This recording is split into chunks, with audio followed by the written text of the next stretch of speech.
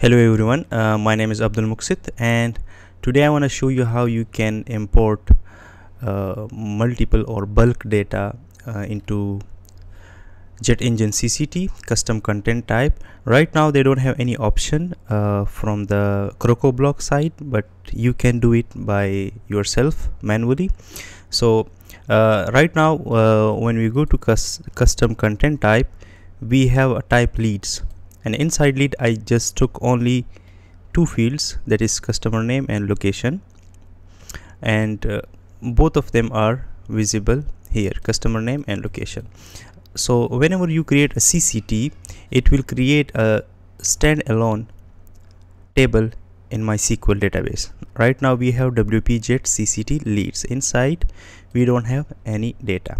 Okay, now first what we will do, we will create a dummy post, a dummy CCT Muqsit, and my location is suppose Abu Dhabi. Okay, now when we check the data, it's showing here with all the relevant information and the status. Let's go to the database and check here. So we have the data here.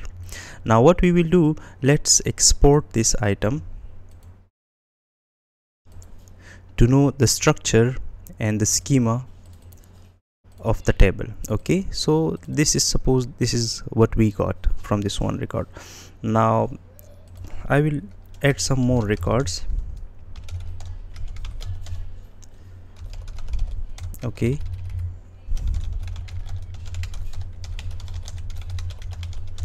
and the CCT author, it means that who posted this CCT, so we will keep it one for the admin.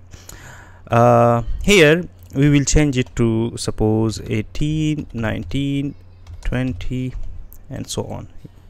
You can have thousands of records here. These are the dates. We will keep it like that. Now what I suggest, instead of having fixed date, we can have MySQL function now, which will insert the timestamp in the database, and here we will use null. Okay, null. Now you can save it and import it directly, but sometime it will give you errors. What I suggest, let's copy the data and go to a sample tool which is known as Mr. Data Converter and just paste it here. Okay, now this is a CSV table and we will convert it MySQL. Okay, so it will give us something like that. Okay, we will copy from insert. We don't need to create the table again. Paste it here. We don't need these details. We will just modify the table name. What is our table name? WPCCT leads. So this is our table. Okay, now here if you see closely, the now function is encapsulated with the quotes. It means it's a string, it's not a function, and null as well, so we need to get rid of that. I will copy h, we will replace it with now, it's a function, and null replace. Okay, now we'll insert current date and time, and null will insert nothing to the database table. Let's copy, and I will remove everything from here. We don't need these details. Let's go and check our leads.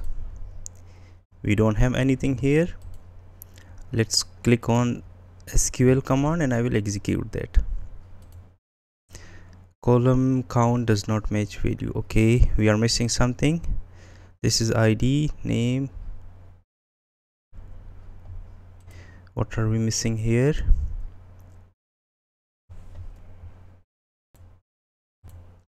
The problem is we don't have the status column here. Let's add a status also, and the status should be publish. All right, copy the data and let's paste it here. Now we got another column also for the status. Paste it here. We don't need that. And let's run the replace command. All right, what is our table name? It's CCT leads. paste it here, copy the data, and then let's run this query. Now we have 5 rows inserted. Let's check the data. So CCT leads, we have the data. See here, it's null, modified, and the created date is as of now. All the data is here. Let's check here, refresh. We have all our new data here. Okay, if these modified dates are not updated because we didn't modify any field, let's try to modify something, whether the schema and data insertion and updation works or not. Let's save it. So here we have the modified date, and this is modified text. If you go here and refresh, you will see the modified data here also. Okay, so this is a small tutorial of how you can import thousands of record in CCT tables of Crocoblock. If you have any question, please write in the comments. Thank you so much.